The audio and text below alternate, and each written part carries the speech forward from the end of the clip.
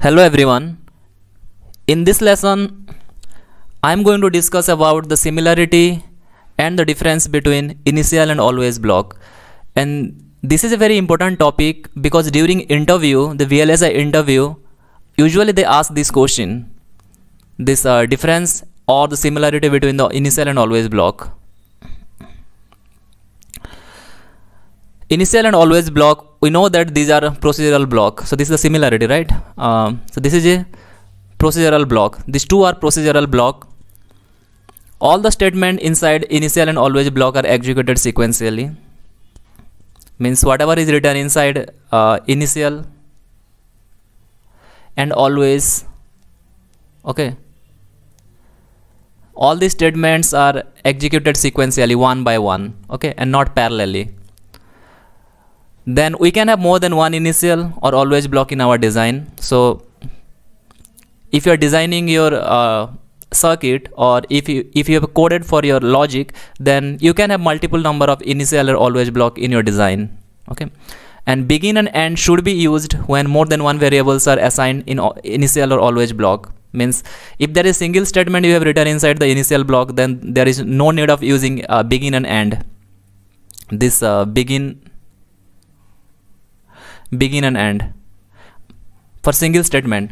But if you have multiple number of statements or more than one number of statement, then you should write begin and end inside initial block or inside the always block. The initial block executes only once, starting at time equal to 0 simulation time, whereas always block executes continuously at time equal to 0. See, both initial and always block, they are executed at time equal to 0.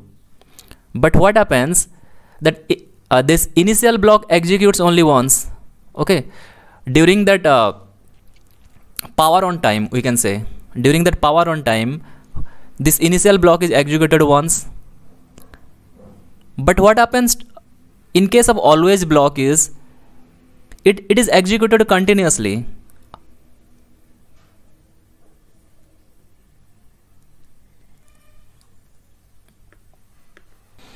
The always block is executed continuously unless and until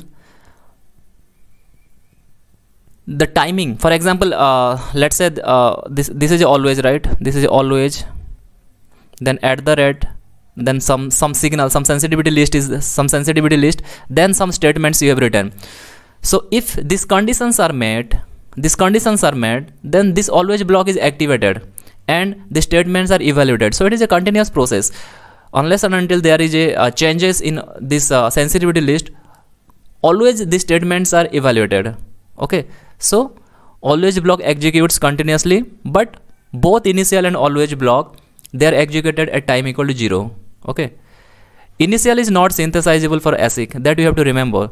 And in many more documents and the books, it is written that initial is not synthesizable, but here I have clearly mentioned that initial is not synthesizable for ASIC design, application specific integrated circuit, okay, this ASIC means, but it is synthesizable for some FPGA, okay.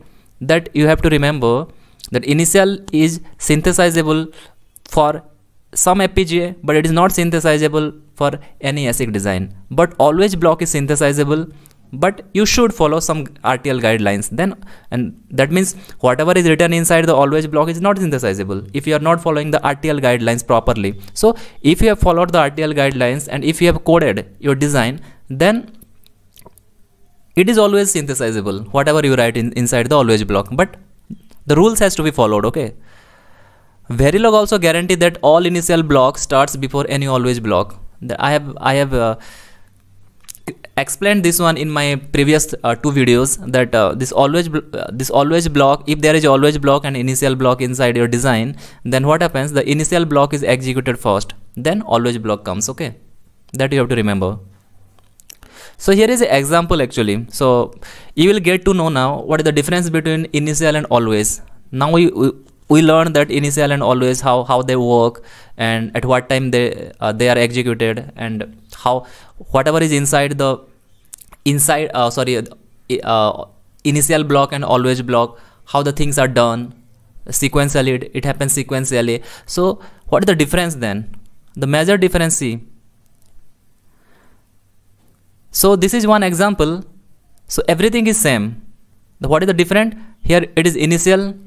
Here everything is written. All the statements are inside a initial block, and all the statements are there inside a always block. So what happens? See, at 0 nanosecond, because at 0 nanosecond both initial and always block, they are evaluated or they are executed. So at 0 nanosecond, what happens? At 0 time step, or here I'm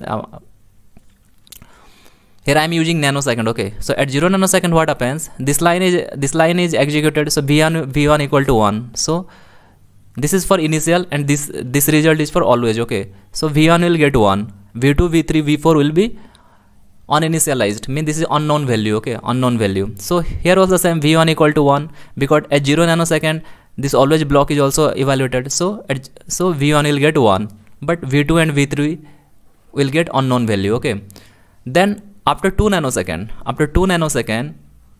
v2 will be what? v1 plus 1. So v1 is 1, so v2 will be 2. v1 is already 1, so v1 will be 1, and v2 will be v1 plus 1, so it will be 2. And then at the same 2 nanosecond, because this happens at 0 nanosecond, so this is 2. Then at the same instant, simultaneously these two lines are evaluated, because this is after 2 nanosecond. At the same instant, this is, because this happens at 0 nanosecond, this is 0 nanosecond, this is 2 nanosecond, this is 0 nanosecond. So this line happens at 0 nanosecond, this line happens at 2 nanosecond, and this line happens at this plus this, 0 plus 2 equal to 2 nanosecond. Okay, so 2 nanosecond, what you will get? v3 equal to v2 plus 1. So 2 nanosecond, v3 equal to v2 plus 1. v2 is 2, so 2 plus 1 equal to 3. But still v4 is not updated. Okay, so v4 will be unknown value. The same goes to this always block. Okay, 2 nanosecond, this one is 1, this is 2, this is 3, and unknown value. Okay, then next is 4 nanosecond. 4 nanosecond is this part. There are 2 plus 2, 4 nanosecond. So 4 nanosecond, v4 equal to v3 plus 1. And what is v3? v3 is 3 here. v3 is 3. So v4 will be 3 plus 1, 4. Now v4 is updated now. So v4 is 4. And what is v3? v3 has already got value 3. See this 3. So 3. v2, there is no update for v2, so v2 will be 2. What about v1? v1 will be v4 plus 1, because this is 0, this is 2, then this is 0, then this is also 0 nanosecond. Okay, this is another 2, this is 0. This is 0 means this is 2 plus 2, so this is 4 nanosecond. This is 0 nanosecond, this is 2 nanosecond, this is 0 nanosecond, this is 2 nanosecond, this is 0 nanosecond. So this line and this line, the same way, this line and this line and this line, they were evaluated at 2 nanoseconds. So this line and this line, because there is no delay here. Okay, so these two line will be evaluated at 2 nanosecond, means after 4 nanosecond. Okay, so 4 nanosecond, v1 equal to v4 plus 1. And what is v4 we got? v4 we got 4, so 4 plus 1 equal to 5. So v1 will get 5. Same goes for this always block. This is 5, this is 2, this is 3, this is 4.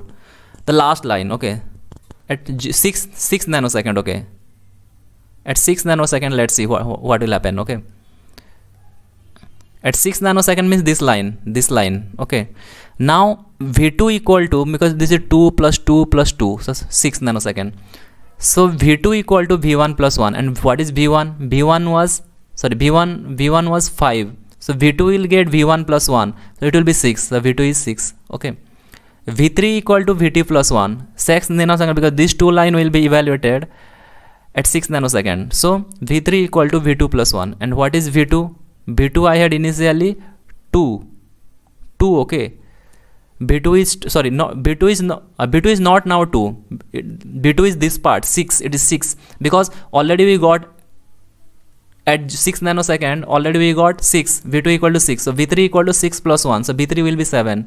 v3 is 7. Okay, same 6, 7 here also, 6 and 7. Okay, then what is v4? Is there any v4 here? There is no v4. There is no v4. So v4 will be constant, whatever it had before the value. So v4 is 4 and v1 is 5, because initial before time step, that is at 4 nanosecond, v1 was 5, so it will be 5, so 5 6 7 4. Okay, this was initial. This always what happens, 6 and 7 same, then this 4 also same, but what happens to v1? Here v1 is 1 and it is v1 is 5. What happens whenever this line comes, when this line comes, this after 6 nanosecond, v2 is updated to 6, v3 is updated to 7, then this line comes, right? This line comes. Once this line comes, what will happen? It will jump to this line. It will jump to initially, because always it repeats. Do you remember? You remember this one? Always repeats all the time, right? Whatever is written inside the always, it repeats. It repeats. Okay. So what happens here? But it is not repeating here. What it is doing? Once this line comes, what it is doing?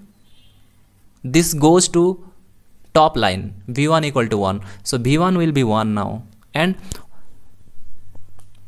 already we had v4 equal to 4, v4 equal to, already we got this, see v4 equal to 4 will already we had, so v4 is 4, we got 4 here, but for v1 only value changes is v1, because it will jump to, once the last line comes, it will jump to first line again, it will jump to first line, so v1 will be 1.